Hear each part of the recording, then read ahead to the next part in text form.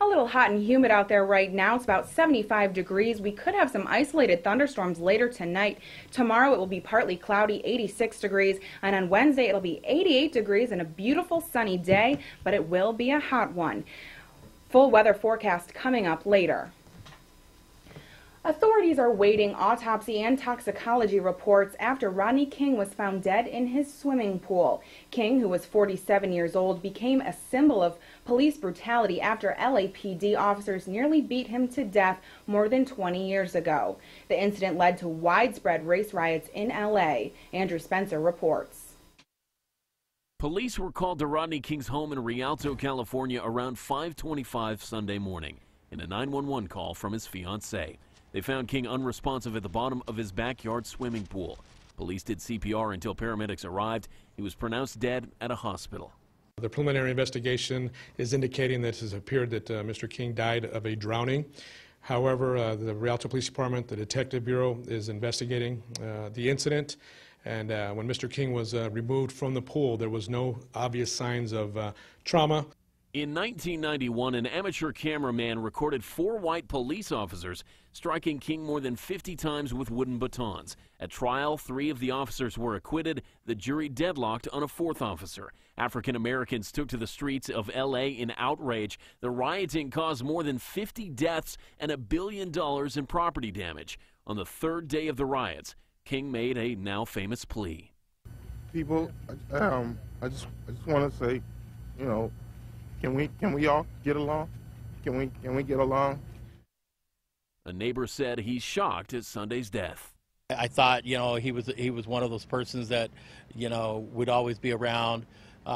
He's one of the icons that you would look up to, because with the LA riots, he's the one that actually really stopped them, I think. By telling everybody, you know, can we all just get along? Everybody just started getting along. I'm Andrew Spencer reporting. Timothy Jordan, the doctor from ECMC who shot his ex-girlfriend Jackie Wisniewski last Wednesday, is dead, but that doesn't give her family much closure. The family released a statement recently that said that they are thankful for their family and friends who have been with them through this tough time, and they wanted to thank local, state, and federal authorities for their extraordinary efforts and support. The funeral for the single mother was this past Saturday. The competition between 2 New Jersey brothers is heating up. The men are vying for 1 spot on the Olympic trampoline team. Carol Costello takes a closer look at the ultimate sibling rivalry. Stephen and Jeffrey Gluckstein need to jump 30 feet in the air to qualify for the Olympic Games. But that's nothing compared to their greatest challenge, beating each other. Sometimes they fight, you know, during the training, so it's tough. You got to separate them a little. But sometimes when they have rough days, they actually support each other a lot, so which makes it easier. How about pike, back pike? World champ Tatiana Kovaleva trains them both to face anyone, but Stephen knows Jeffrey is the one to beat. My biggest concern against competing with my brother is his natural-born talent.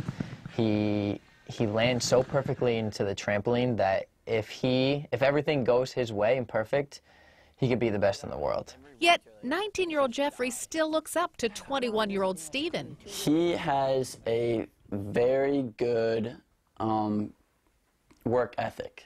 He comes into the gym, he trains his hardest and always puts his heart into it. When Loretta Gluckstein encouraged her little boys to jump on a trampoline, she never expected it would someday be an Olympic sport and sibling rivalry. They are so close.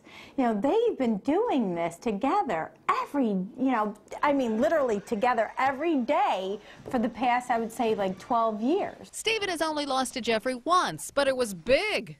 He lost his national title to his baby brother last year. It's a mutual feeling when you beat one of your relatives, but it's also a good feeling inside.